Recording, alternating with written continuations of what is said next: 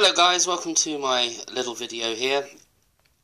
This video is for anybody who has a computer, a laptop that has a very sensitive mousepad, and you've tried doing all the different settings you can and none of them seem to make the mousepad any better.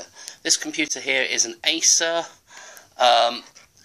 It's an Acer that I've had for about a year, and the problem is I've tried all the different settings and everything, but it's the actual mousepad that's been really oversensitive, and it clicks on about 3 things at once. So anyway, this is how you do it. Very simple. All you do is you get yourself some what used to be called Fablon. It's basically this sticky material that you get from DIY shops, and it has sort of funny squares on the back. You know the stuff, or 3M I think make it as well. Basically, it's Vinyl A, or I think it's Vinyl A or Fablon or something anyway. And you get it out of shops, DIY shops,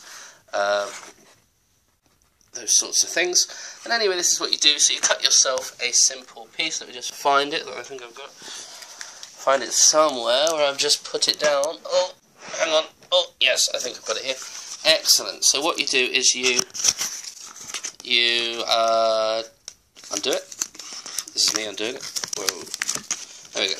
And you cut a piece roughly about the size of your mousepad, stick it on like that, get rid of all the bumps you've got like that, and any little air gaps, just lift it up. It's much easier to do this with 2 hands. If only I had somebody to help me film. And anyway, then what you do is when you get to the edges like that, just push your nail, if you're lucky enough to have nails like me, because I like nails, not too long of course, but there we go, very handy for plucking a guitar. Anyway, you push your nail right into the edges like so, all the way round, and you'll end up with a nice sort of mouse pad shape where it's gone around the edge, and it'll act perfect. You won't be able to tell.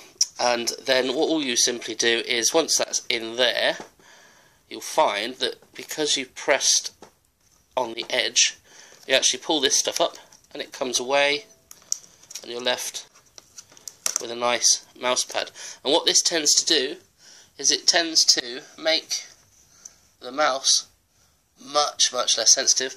And here is one that I've done earlier. As you can see, it looks absolutely perfect. 99.9% of the population wouldn't be able to tell that there is anything wrong with it whatsoever unless you look very closely.